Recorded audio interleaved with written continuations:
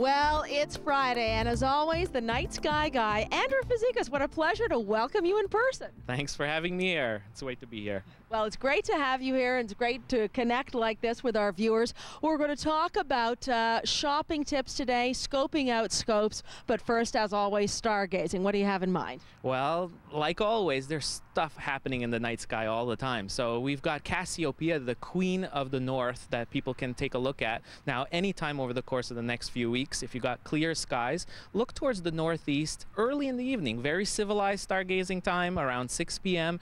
You get a chance to see this beautiful giant lopsided W that's made up of very bright stars. You can even see it in the suburbs of any large city. That's what makes it such a joy to see. And if you've got binoculars, well, then you get to see some really cool stuff, because with magnification, you get to see things called star clusters. And Cassiopeia is very well known for seeing a lot of different stars that you can see in there, because it's smack dab in the middle of the Milky Way. The Milky Way runs right through this constellation. So if you pick up a pair of binoculars, you see tons of stars, but there's two really cool particular star clusters. One's called M52.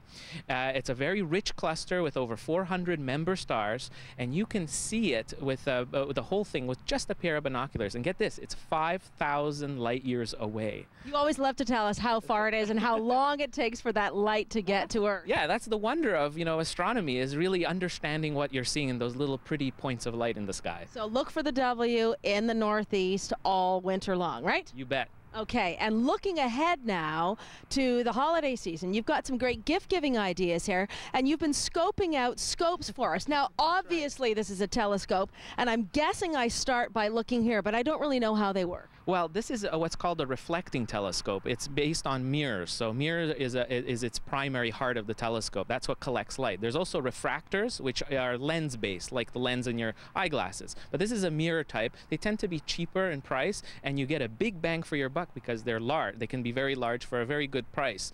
And how it works basically is that the light shines through, say you're looking at the moon, it shines through the main part of it, through this end of the telescope, right? The light travels to the other end of the tube. There's a big mirror, like a bowl-shaped mirror, and it collects all the light, and then it goes to a secondary mirror at the top here, and then it bounces off to the side here where the eyepiece is, and that's what you look through, the eyepiece, to see what you're looking at.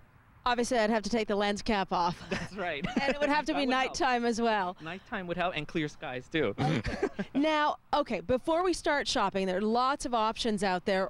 Can I go anywhere for this kind of a telescope? No, I really recommend folks go to an astronomy specialty store. All major Canadian cities have, a shop, a big one or a small one, and you've got amateur astronomers there, salespeople who are going to help you. They have a passion for the hobby themselves, so who better to really help you choose a very good, solid, a good performing scope. A lot of choices, a lot of prices. Are there any pitfalls, anything that I should watch out for? Yeah, definitely. You want to avoid anything with plastic. Plastic shouldn't be the main part of the telescope. A good metallic telescope like this one that we have over here is a really good, it shows you it's aluminum and it's got great metal. It's solid performer. That's what you want to look for in terms of, and of course the mount of the telescope is very important. What's important about a mount? This is obviously not a tripod, but many of the home telescopes are. Right. This is a Dobsonian mount. So it's really something that is very solid, very easy to use. It's very friendly with kids because it moves around very easily. There's no gizmos and gadgets to break, so it's a family-friendly scope. I would recommend half the size of this. This is a big monster for folks that are more advanced, but something half the size of this would be perfect for a family. Now, there are a lot of numbers associated with buying a telescope. What numbers do I really have to look out for?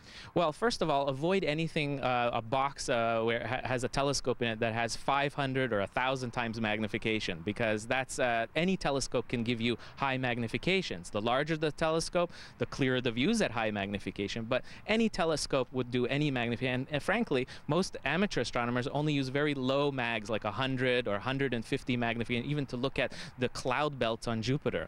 So that's something to avoid. But what you want is the bigger the telescope, the more better images that you get. Fantastic. Lots of great gift-giving ideas, and the mirror, of course, in the last 10 seconds. Yeah, the larger the mirror, the better. This is a 12-inch, so go big. that's what I recommend if you can. Very good. Andrew, a pleasure as always. Wonderful to have you here. Go to the website, thenightskyguide.com, and look out for that constellation Cassiopeia, and happy shopping for your scope.